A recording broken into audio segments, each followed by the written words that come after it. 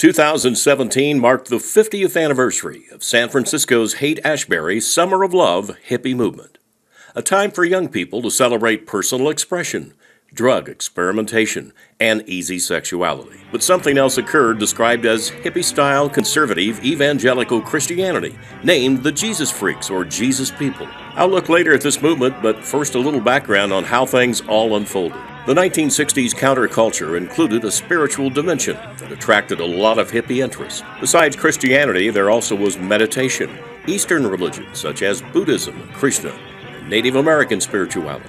But as the Summer of Love grew in numbers, a number of problems surfaced, such as overcrowding, crime, sexually transmitted diseases, bad drug trips, and severe poverty.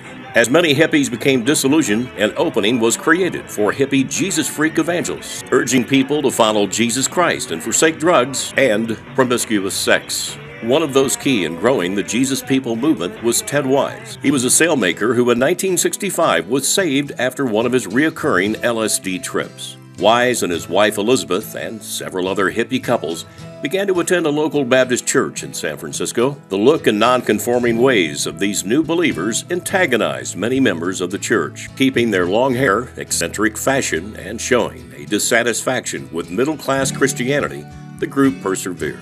The church's pastor, John McDonald, saw all the problems in the area, from homelessness, hunger, to sickness. He decided to do something more to help the Haight-Ashbury masses. Along with the help of other Bay Area pastors, McDonald assisted Wise to establish a coffee house called The Living Room. Over the next year and a half, many hippie characters and thousands of runaway young people received ministering, soup and coffee, and donuts. At the same time, others in the Bay Area, like Kent Philpott, a Baptist seminary student, began to preach Christianity on the streets. By late 1968, they had opened a shelter named the Soul Inn. Christian communes opened up as well, a string of them in San Rafael, Walnut Creek, and other Bay Area communities. While the Jesus People movement was growing all across the country, like in Seattle, Detroit, and Fort Lauderdale, undoubtedly the hotbed of the movement located to south of Los Angeles. There, they attracted not only hardcore hippies from the drug culture, but masses of teenagers and youth groups at many of the area's churches. From the late 60s to the mid-70s, hundreds of independent communal homes, coffee houses, and Christian fellowships opened nationwide.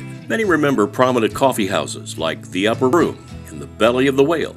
Underground Jesus papers were very popular in Los Angeles and Chicago. Most noteworthy, the Hollywood Free Paper and the Cornerstone stood out. In California, Jesus People had countless ocean baptisms, with thousands of enthusiastic teenagers being plunged beneath the waves. Young people were attracted to the movement through the use of folk, pop, and rock music. Whether using simple choruses in small groups, listening to guitar-strumming artists in coffee houses, or sponsoring full-blown Christian rock concerts and music festivals, music was a central part of Jesus People life. The Dallas-based Campus Crusade for Christ in June 1972 hosted a day-long festival that attracted 150,000 people. By the late 1970s, the Jesus movement began to lose its popularity. The hippie style grew less popular among teens. New styles of music and fashion became embraced, and the Jesus People themselves grew older and moved on.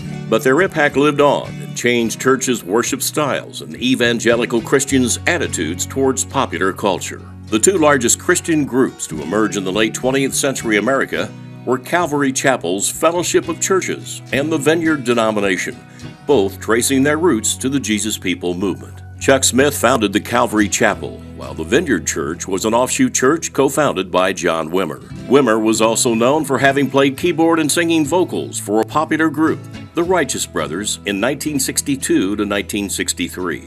The Jesus People movement was a massive spiritual awakening. Its beneficiaries were mostly scorn-searching young people that came out of drugs and sex. The movement resulted in millions of people turning their lives over to Christ, members seeking out more understanding of the Holy Spirit, church planting all across the U.S. and the world, and giving contemporary Christian music its start. This is H.A. Graves.